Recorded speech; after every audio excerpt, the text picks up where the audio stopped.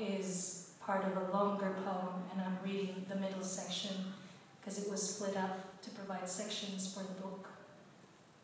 And I remember writing it in Scotland.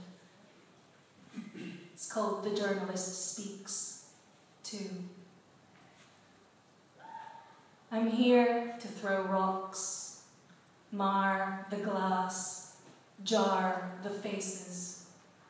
I ask my questions, extract details, take these flesh gobbets to feed the hounds. Condense doubt from the air, gather witnesses and catch their breath.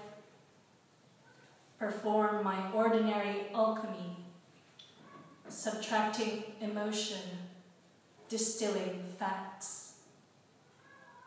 Look at the splash of blood, make it black and white.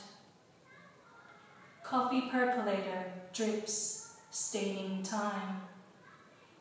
Pages so blank, I have to fill it with something. All those witnesses who could not stop it, I write down what they say, and sometimes what's unsaid.